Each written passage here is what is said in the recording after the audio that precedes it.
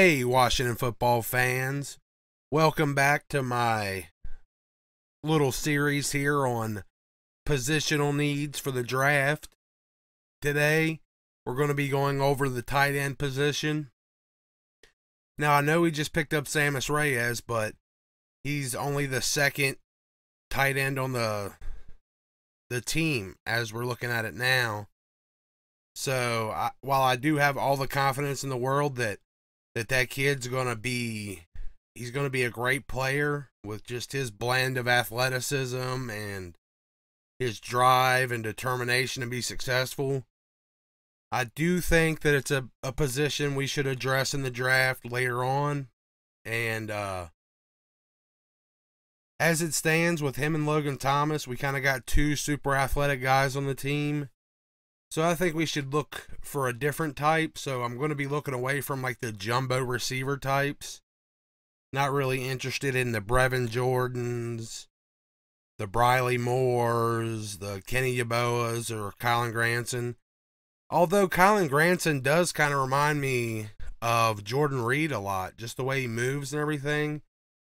He reminds me of Jordan Reed. But I don't know. I think we kind of need like a do-it-all tight end or a great blocker or maybe just a great contested catcher. But I'm going to tell you about some of the guys that I think show a lot of promise that would fill that need. So let's check them out.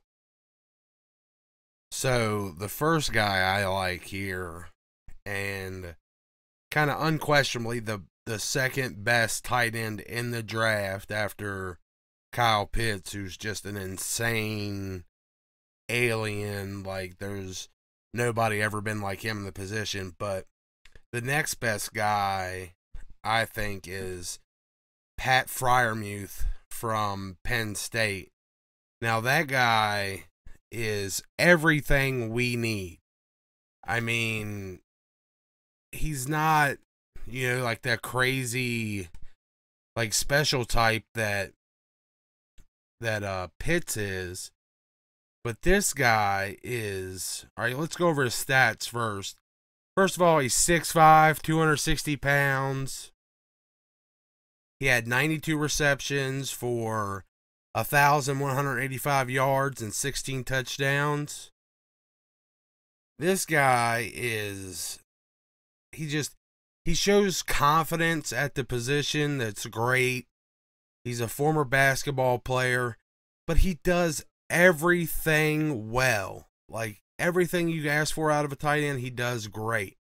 He's a good blocker. He's a great contested catcher. He's got good speed. Everything about him's great. He plays in the slot, at the wing, in line, everything you could ask for from a tight end. And once he gets the ball in his hand, he's nasty. Like, he's got probably the best stiff arm I've seen at tight end since Gronkowski. I think that's why they call him Baby Gronk. I mean, he trucks people, stiff arms them, runs through them. People jump on his back. He's dragging them along to the end zone. But on top of that, he's got great technique and route running. And he's got some impressive shaking his brakes. Like, at the top of his brakes, he'll hit him with a little double move, and like, he's very impressive, I think. If it wasn't for Kyle Pitts coming out, that's just a freak of nature, this would be tight end one.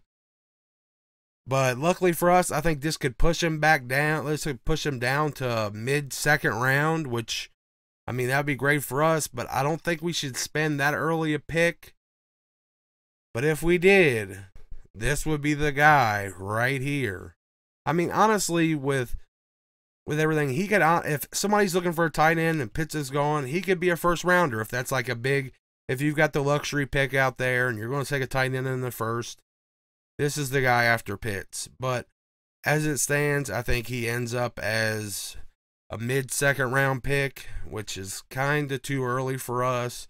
But I just want to talk about him. I think he's really impressive, and if we did go tight end in the second round, I would not be mad at getting him. I just like, well, if that's what you need, then I guess that's what Scott Turner needs. My next guy is Tommy Tremble from Notre Dame. Now, a lot of us Washington fans are big on this guy. He's a monster in the blocking game. He's got a lot of like great traits that could show up at the next level. But everything else other than his blocking, which, I mean, he's far and away the best at, everything else is a projection because he had almost no production at the position as a receiver. He's a vicious blocker that loves contact, and he's a great athlete. He's got a great burst off the snaps. So that leads to him having potential as a pass catcher. But all of that's a projection. Now, I love the kid, but it's all a projection.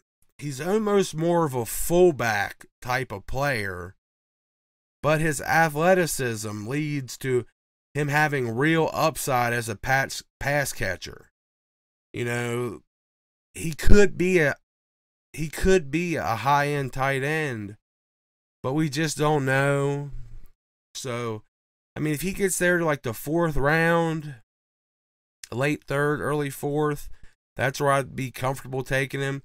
And I think we could develop him to be, you know, everything he's meant to be. I mean, we did it with Logan Thomas.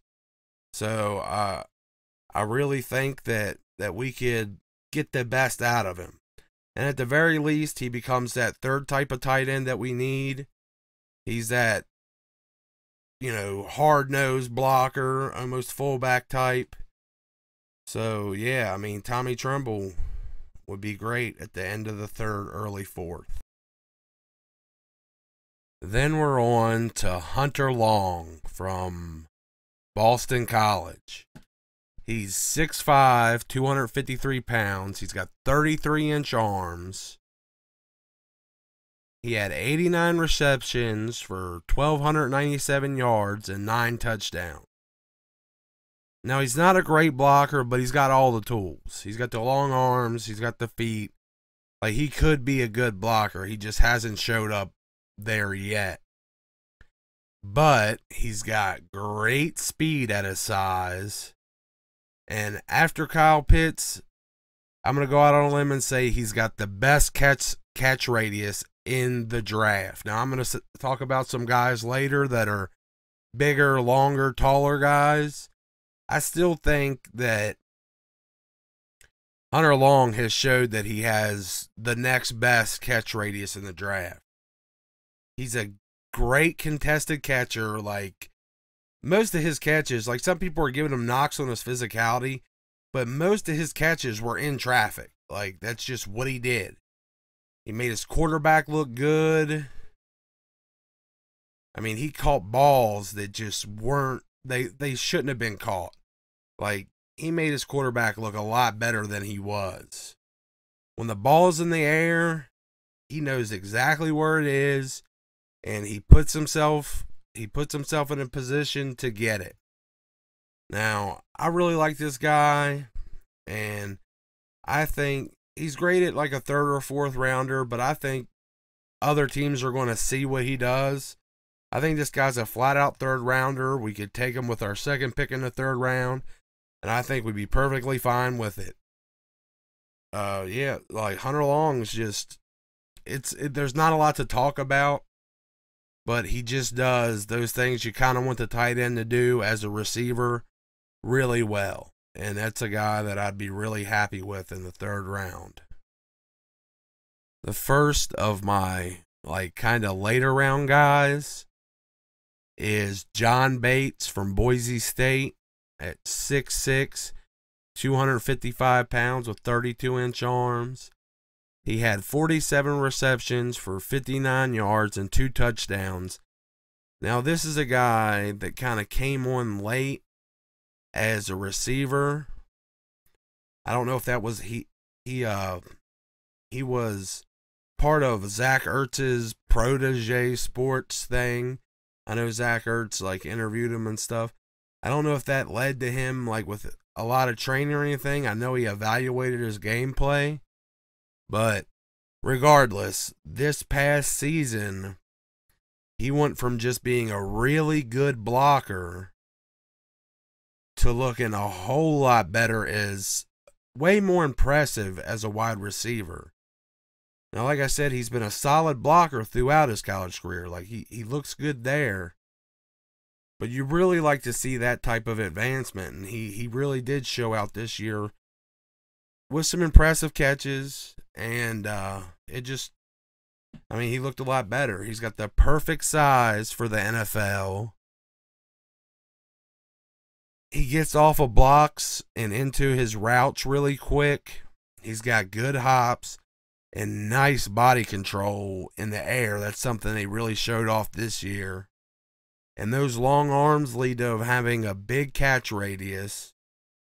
Now, this is a guy that showed the solid advancement throughout. I really think he could be a steal in the 6th or 7th round. And, at that point, the 7th round, that's nothing for a tight end that at least is as good a blocker as him. But he's flashed that upside as a receiver, so he could be a really solid pick in day 3 and helps be that third type of tight end, or actually it's only the second type compared to what we already have, but to give us that blocking with the pass catching upside. Then I got Nick Eubanks from Michigan. I know some of us had been up on him. He's a 6'5", 256 pounds. He had 47 receptions, 278 yards with 6 touchdowns. He's another guy for me that, like, I wasn't really as impressed with him as a receiver until this year. He's never been like a blocker kind of guy, a high-end blocker, but he does well enough. And I think his receiving it took a big step up this past season. Now, he's a former 4-star recruit. So, that's always something you look at as kind of impressive for an athlete. But his bigger upsides are, like, he has good speed and agility. He's really smooth. Like, he plays really smooth. He was less productive this year while looking better, though. Like, he had more impressive plays. I think he's got all the physical tools to be good in the NFL. I would like it if he got a little more, like, stick and shake to his routes. Like, he doesn't... Everything's kind of... It's smooth in a good way, but it's also, like, he smooths out his routes in a bad way. Where, like, he could, kind of stick that foot in the ground and shake and drive into the route. You don't see that out of him. You don't see that out of a lot of tight ends, but just for somebody as agile and quick as he is, seems like something that he could do. Now, he's got great body control in the air. When he goes up and gets the ball, like, he can, come back to the catch. He just has to, and he's not bad in, like, contested, but, like, he needs to show more physicality with his contested catches. And I know I talked up Hunter Long earlier, and that's one of his gripes. I don't see it personally with him, but with Eubanks, I kind of do.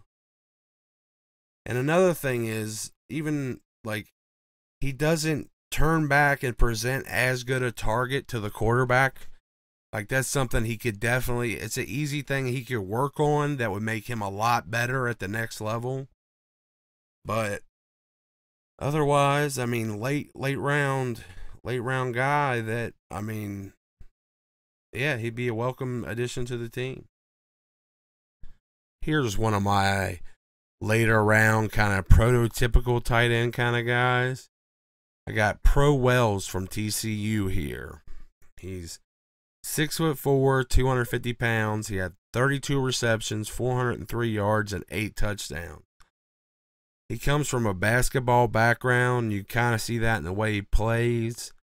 He's got good speed to get open downfield. He comes back and gives a great target to the quarterback. Unlike like what I was talking about, Eubank, it's the reverse of that.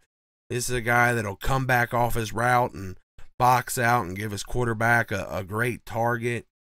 And he's a competitive contested catcher. Like, he shows physicality up there. It's his ball and he's going to get it. So he catches through contact because of that. And being a former basketball player, he's got big ups to go up and grab the ball.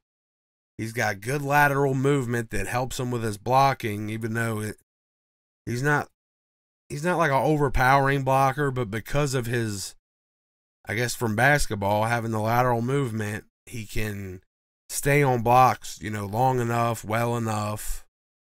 He's just that kind of what the NFL looks for in a tight end, a receiving tight end kind of. I don't know, he reminds me of Jonnu Smith a bit. I mean, he's not like as freaky physical, I guess, but I just really like his game, and yeah, I think he'd be another great guy to add to the squad. My last three guys here are going to be some big boys. They're the tall, bigger tight ends. I mean, some of them are a little lankier, but these are the tall guys. So I know a lot of DMV area fans are aware of this next guy from playing for the Cavs, but Tony Poljan, that played for the Cavaliers, Virginia Cavaliers. He's 6'7", 265 pounds. He had 33-inch arms. He had 83 receptions for 1,129 yards and 12 touchdowns. He had really good production. Now, he's a quarterback turned tight end. And, I mean, that's worked out pretty well for us so far. Like, he was a big, athletic quarterback that they were like, hey, it's not working out for you there. Why don't you try your hand out here? So he actually managed to switch over before coming to the NFL, so he got a jump on the competition. He's got good strength, and he's got great length that makes him pretty good in the blocks. So, like, he's got upside blocking, and he's really tough at the catch point. This year, I think he looked way smoother as a pass catcher than he did previously. He definitely improved there. Like, before, I was not at all impressed with this guy. Like, there was a couple guys this year that really, like, stepped it up receiving that made me think, like, oh, wow. Like, he didn't have that going for him last year. And Tony was definitely one of those guys. So he's got great hops to go this height, first of all. And he's got a lot of potential to be unlocked. Like, he's kind of stiff. If he could learn to be a little more fluid, like, he could definitely be a lot better than he already is. And, I mean, this guy's going to be there in the 7th round, possibly undrafted. So we could get him for next to nothing. And with our tight end coach, like, we could unlock this guy's true potential. And it could be something, really good. My next guy is also just 6'7", 250 pounds, 61 receptions, 260 yards, 12 touchdowns. It's Cary Angeline I think he's from North Carolina. This guy is another basketball player, or former basketball player. This guy is smooth for his size. He's a lot smoother than Poljan is.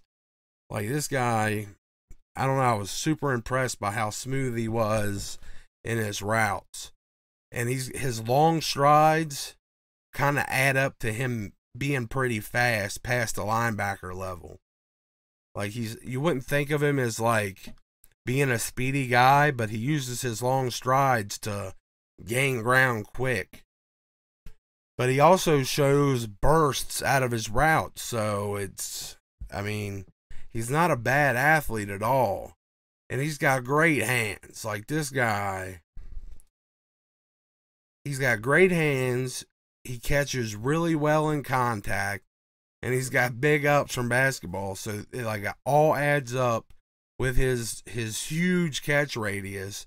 Like this guy has high potential as a contested catcher and a serious red zone threat. Now he needs to fill out, and I mean he's not top tier athlete, but all those other things combined together to give him an advantage. Like I think he's got serious potential, and he's another one of those guys that probably goes undrafted just because kind of a lack of production, and I don't know, just a stereotype of those, lanky guys being clumsy or something. I don't know. I don't know why he's ranked so low, but, watching his tape, I mean, I was impressed. So, for the fact that you're going to get him for nothing, he'd be a great pickup too. And if any of these guys go undrafted, I mean, they're definitely worth late round draft picks. But if multiple of these guys go undrafted with just how barren our tight end group is, give them all a call, bring them in. And my last guy here, this is my super sleeper of the draft here. This guy, because he's a Division II player, he's most likely, I mean, there's been articles written though about players taking him, sneaking in there, but he's from Notre Dame of Ohio, Division II school. It's Zaire Mitchell. He's 6'7", 260 pounds, and he's actually a Rockville, Maryland native. So I mean that's kind of local, the DMV. But I know most you got to look at his footages against Division II guys, but he's dominant as a blocker. And then if you just look at the way he moves after the catch, the way he moves in space, I talked about Angeline up there being smooth for his size. This guy is the smoothest I've seen at that size. And he's got great speed too. Like there's a bunch of plays of him just leaving the whole defense in the dust. And as you would guess with his size, he has a great catch radius. He's got great speed down the field. And he's also got special teams upside. Like this guy blocked punts, he blocked kicks. Like he could be a special team specialist. Like he blocked punts, he blocked kicked. They even had this guy return before because of how smooth and quick he is. And I guess he could just mush people. But it's crazy that the guy this size returned kicks. But so he's got that plus value that Ron Rivera really likes. I mean, I would love for this guy to be undrafted free agent or something. Or if you see in the draft people are just snapping up tight ends for some reason, then spend a 7th rounder on this guy or something. But I've just been impressed by the tape I've seen on him, and I mean, he can't hurt, Let's bring in another unknown, crazy, huge athlete to play tight end here. But yeah, that's my video. My tight end possible targets for the draft. If you learn anything new about these guys, hey, shoot me a like there. Comment down below. Let me know if anybody else has heard about Zaire Mitchell, because I'm kind of a little smitten over him for being a Division II guy. He's like my version of Quinn Miners at tight end. But yeah, like, comment, subscribe. Anybody that watched, I love you guys, and peace.